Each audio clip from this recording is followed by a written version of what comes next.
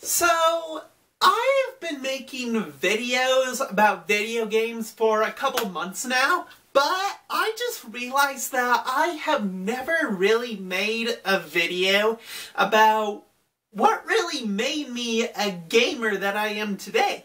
So for this video, I want to talk about the top games that really stick out to me and what made me a gamer, like what really drove me to love video games, like what type of series they were, what genre of games they were. And yeah, I hope you find this interesting because it's really made me have my love for games and what they stand for to this day. So, let's get right into it. The gaming system that started my love of video games was the Nintendo 64. As you can see by my shirt, I'm wearing the logo and everything. But the first game that I played on Nintendo 64 that would launch my love of this series was The Legend of Zelda: Ocarina of Time.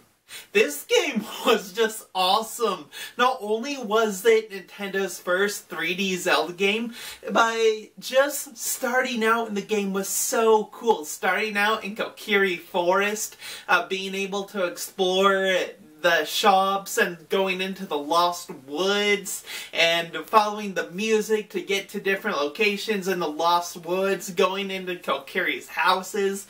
It was awesome. Plus, we got that one douchebag Mido who won't let you go see the Great Deku Tree unless you have a shield and sword.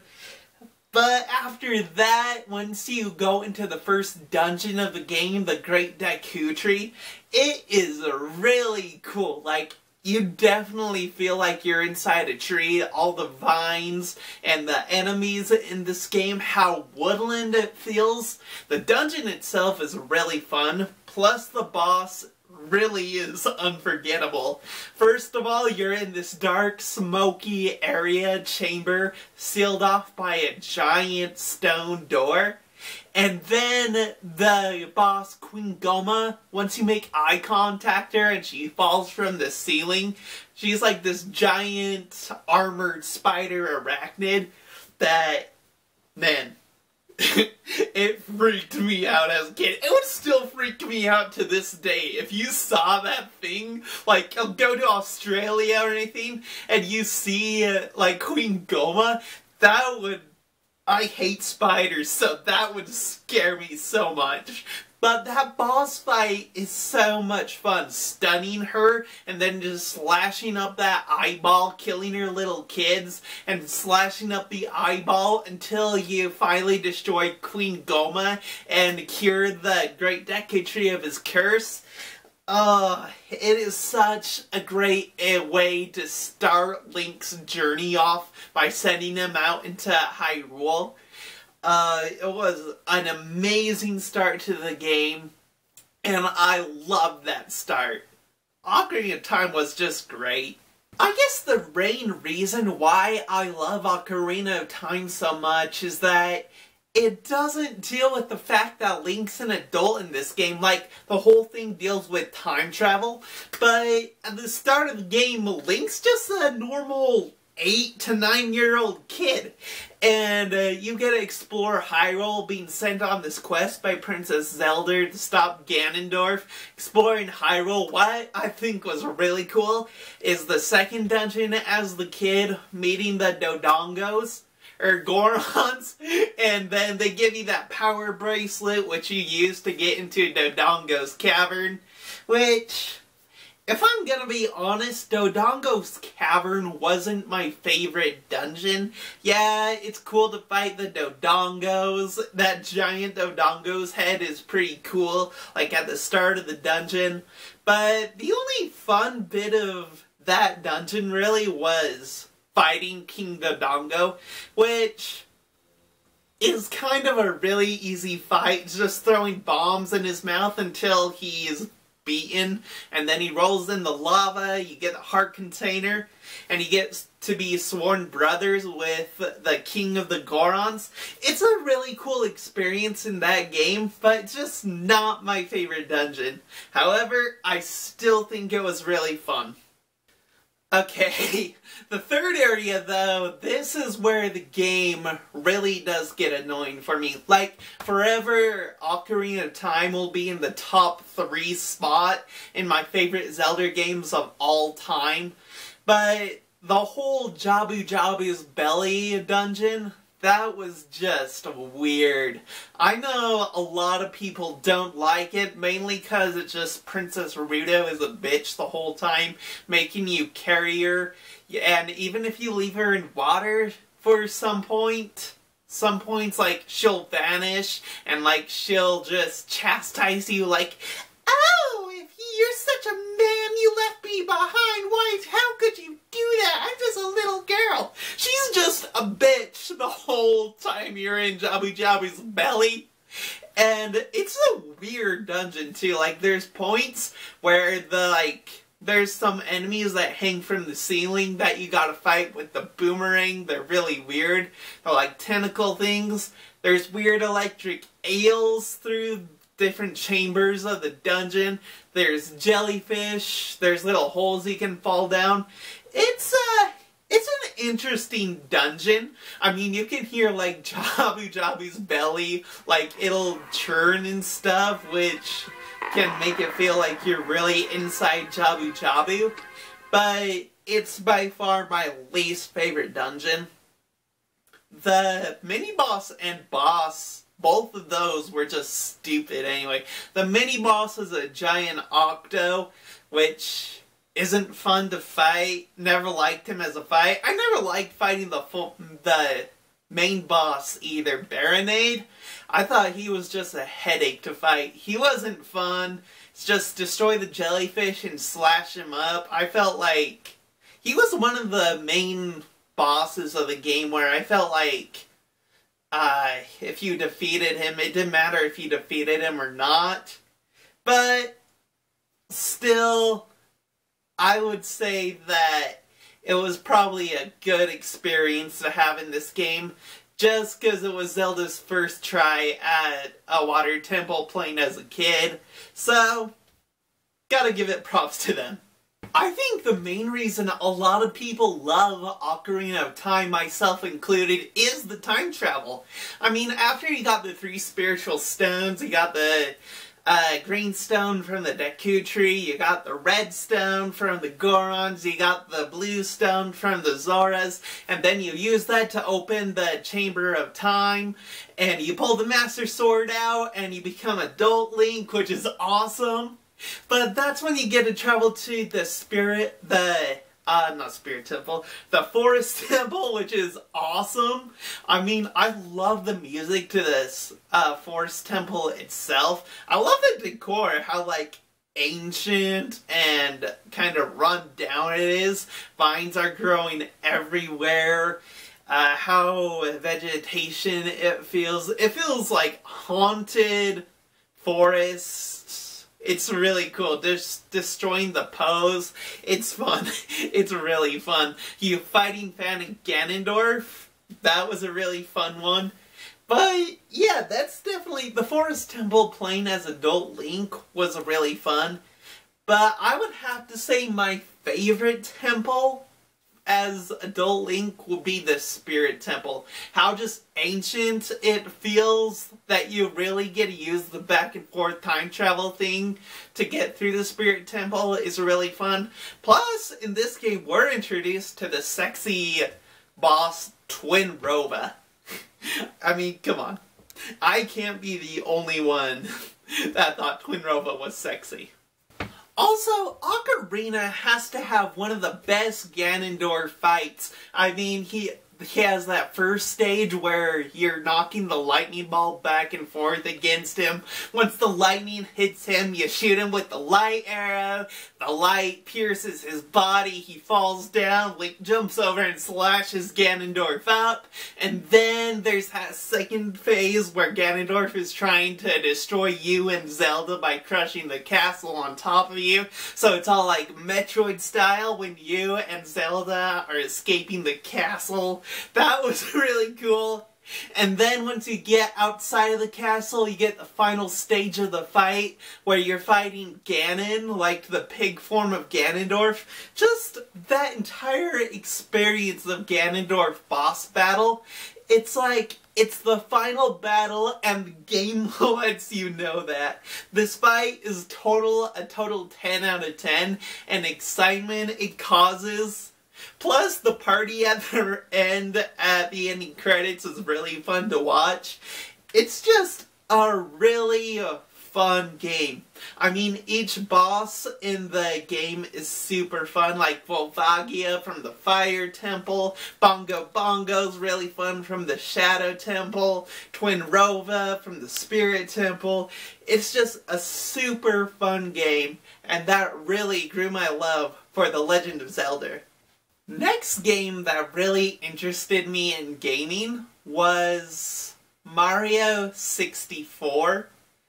And if I'm gonna be honest, I don't like Mario that much. Mario has never been my favorite. He's alright. I mean, I played Mario Odyssey. That one was okay. I thought it was really fun at the end to be able to take control of Bowser and to be able to get back to the moon. But, like, it just feels so repetitive. Like, I like that there were, like, you can go 2D and take control of things in Mario Odyssey, but it felt like the same formula through every game. And the one that I really do like, if I had to get rid of every Mario game and except for one, I would probably choose to keep Super Mario Galaxy, because that felt different. I mean, you got a new princess, you got Princess Rosalina, you got the Star Children, you have Mario flying through space with a new spin attack, and you got him going through different galaxies, and each time there's comets that can make the levels harder, faster, or easier. It just felt very different to the Mario formula. That's why I like Mario Galaxy so much. But I'm gonna be talking about Super Mario 64 because that's the game that got me interested in the Mario series. I like the way that Nintendo started off this game, like how they introduced Mario was that Princess Peach had baked a cake for him, and that brings him to her castle. That's how the journey starts off. I thought it was awesome though, getting inside the castle, and it's really cool to be able to go up to these paintings, and as they have the rippling effect, you jump in them. Like, the Bob-omb battlefield probably has to be one of my favorite areas of the game. Like, it's so cool to, when you're on that one island, to be able to fly through those rings of coins, or to be able to climb up to the top of the mountain on Bob-omb battlefield, and to be able to fight King Bob-omb. That was really fun. It was an interesting experience to play Mario, just because honestly, I didn't expect anything to happen in that game. Like Womp's Fortress, it was fun to be able to run away from these bricks that would just like jump flat on their faces and they tried to squish you, and Mario would just butt slam them and blow them up. That part made me laugh. I am doing it. Mario 64 did have its fun bits, and it was just fun to be able to travel through the castle, unlocking each areas, like the different floors of the castle, and just to see different areas where you could go throughout this game.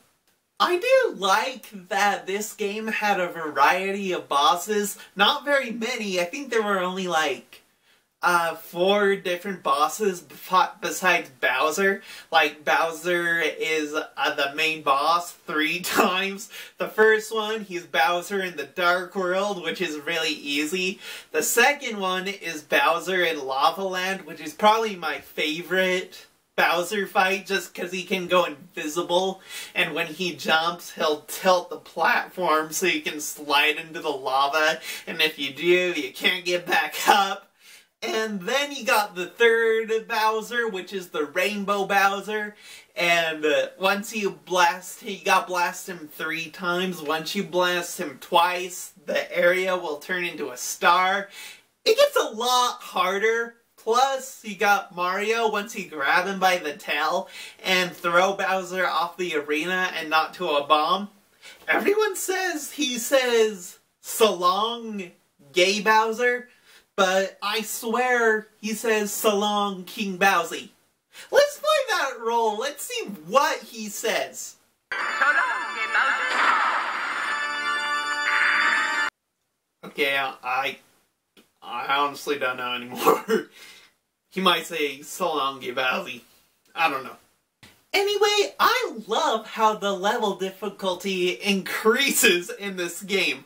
I mean, you got the main floor where some of the levels can be a bit difficult. I mean, the Great Penguin Race is kind of a pain in the ass because the penguin cheats. It tries to push Mario off. He can't take the shortcut like Mario does in the first level of that slide.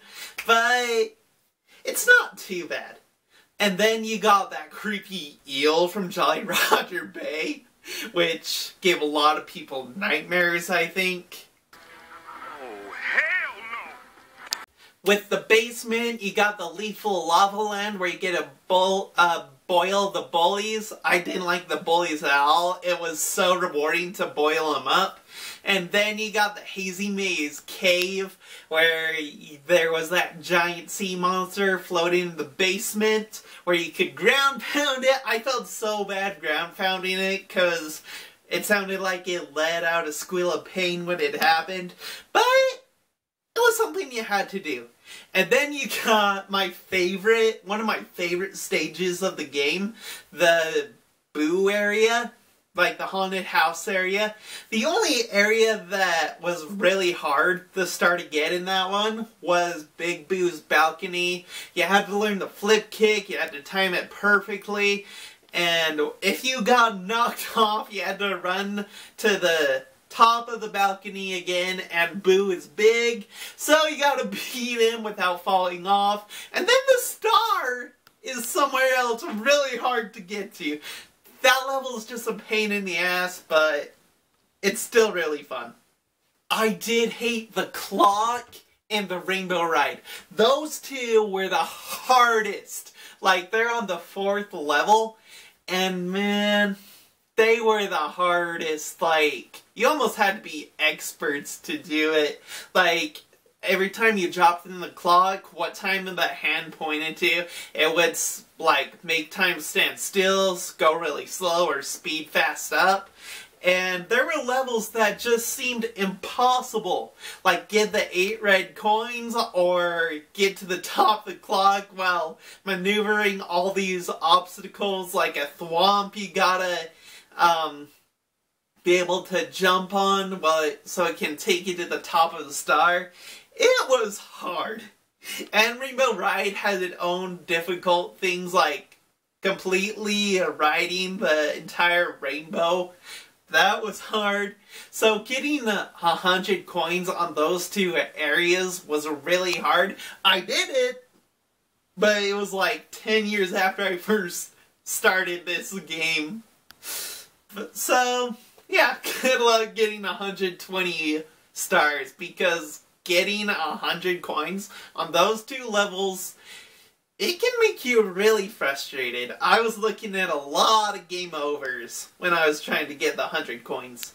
So, I really just loved Mario 64 from the diversity. You can be in a fire world, you can be going through a desert, you can be in a dry wet world, you can find an underwater city with a dry wet world. There's so many bosses, you can climb a mountain.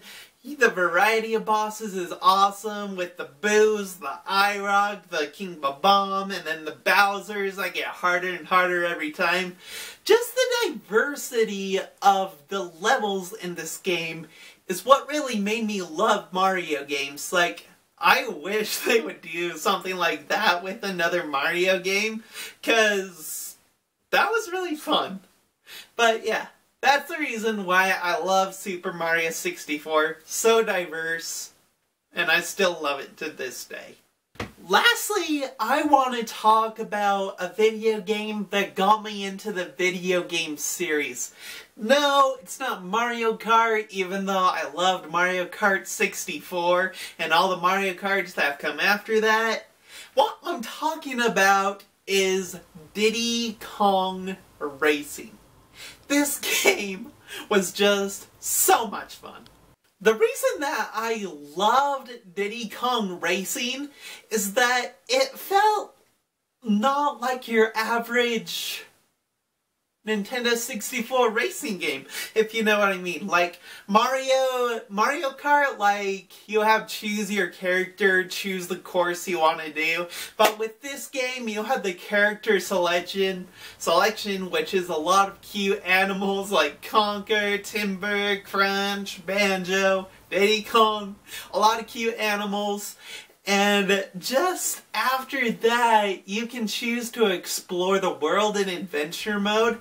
It's so cool to explore this island that has all these hidden racetracks in them. Find these areas that have like 6 racetracks, which can be done in the air, in the water, or just on land. It was awesome to choose your vehicle and what to race in. That was something I loved about it. I just love the elephants in this game too. Like, he's a little blue elephant that walks around the island just humming the game's theme to himself. And he sounds exactly like Homer Simpson. Like, you can go onto this one centerpiece that has his face on it, and you honk your horn and he'll show up. And he's like, "Hello, friend." And he sounds exactly like Homer, which is really funny. Believe it or not, this was a racing game that actually had bosses in it. Like, I don't think Mario Kart had bosses, but this game did. And they are hard. Like, the very first boss is a Triceratops that you race to the top of a mountain. There's another octopus one that's really hard that you race in the water. But it's super fun. These bosses, you can find ways to fight against the bosses. Like, you blast the Triceratops, and once you do, it'll go like, "Ow!" And then you can pass him and drive up to the top of the mountain. They're hard races. Like, this game does not take it easy on you. Plus, there's like a silver coin challenge that you get a balloon. The balloons are used to progress through the game, like unlock different areas throughout the game to race. And yeah, the silver challenge coins are really hard, because you gotta be good at the game to collect all the coins and finish first, because it does not make it easy. It's a challenge, but at the same time, it is super fun. But besides that, I love the multiplayer. Like, you can, once you unlock these different areas, there's one called like Hot Tub Volcano, where you race against other players to collect these eggs that form in the lava, and you just drop them in front of your picture. You can steal them from other players, and once you get 3 eggs hatched, then you win that match. There's also one where it's like a pyramid that you drive around and try to shoot other players. There's also Darkwater Beach, which is my favorite area. It's in a hovercraft, which is hard, but you shoot other players in that one. It is super fun. Just Diddy Kong Racing was probably one of the funnest racing games I played, just because it was so different from any other racing game I played before, and I loved it. It was perfect. A perfect racing game, I think. Alright guys, that is the end of the video. I hope you found this interesting, what games actually made me a gamer, why I love them so much, why I'm actually really passionate about video games back then, and I'm so passionate about them why I'm passionate about them today. Anyway guys, I hope you liked it. If you made it this far, please give the video a thumbs up and leave a comment of what you thought of this video, what your favorite video game was that made you a gamer, and please subscribe if you liked it. Anyway, thanks for watching, and we'll see you next time.